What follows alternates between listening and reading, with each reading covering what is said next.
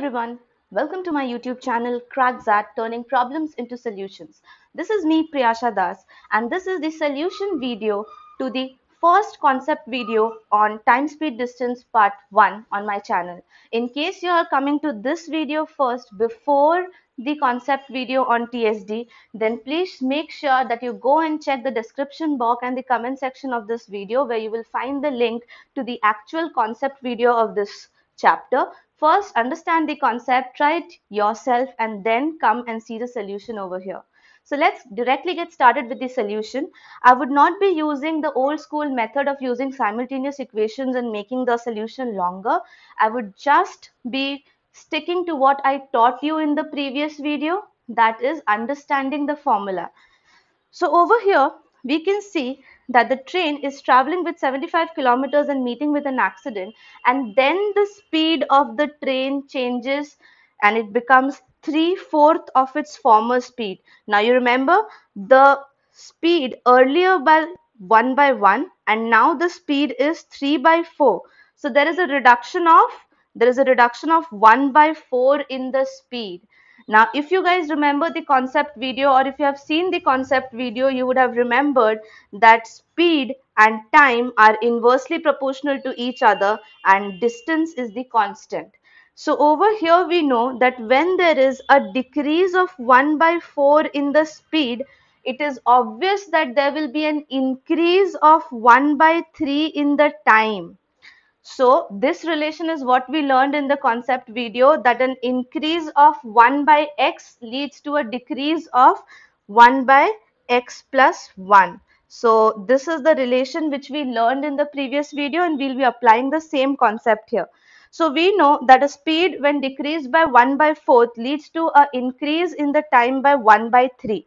Now over here we could read that the increase in the time is 45 minutes and 35 minutes. That means this increase in the time is 10 minutes, and these 10 minutes account to 1/3 of the total time.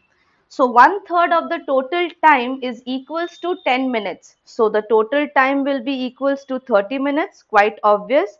And because this question is entirely in terms of kilometers, so we will try to convert the minutes into hours, which will give me 0.5 hours. So this is the time with us. Now in the formula of speed into time is equals to distance, we already have the time with us. Now it's time for us to find out the distance so that the usual speed of the train can be calculated. So for finding out the distance, we need to understand the question first. The question says that had the accident occurred 20 kilometers further, then the time would have changed. So this change in the time, this 10 minutes is actually accounting to the change in the distance of 20 kilometers. So we are not going to consider the total distance traveled. We are just going to consider the 20 kilometers which are responsible for the half an hour change.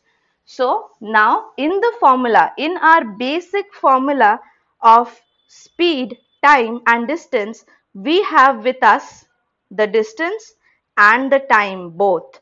So we know the formula is distance divided by time. So I would be dividing 20 kilometers by 0.5, which will account to 40 kilometers per hour. That is option A. So that's how simple the question was. You need to just find out the decrease in the speed and find out the corresponding increase in the time. That would be 1/3. This 1/3 of time is equals to 10 minutes. So the total time will be 30 minutes. That is half an hour. And this half an hour change is due to the 20 kilometers of change. And so we would be having our answer as distance by time 20 by 0.5 leading to 40 kilometers per hour. If you find it useful, please don't forget to like this video, share it with your friends, and make sure you hit that bell icon and the subscribe button, because this will keep you updated on a daily basis with all these kinds of informative videos. So until we meet again, please take care and thanks for watching.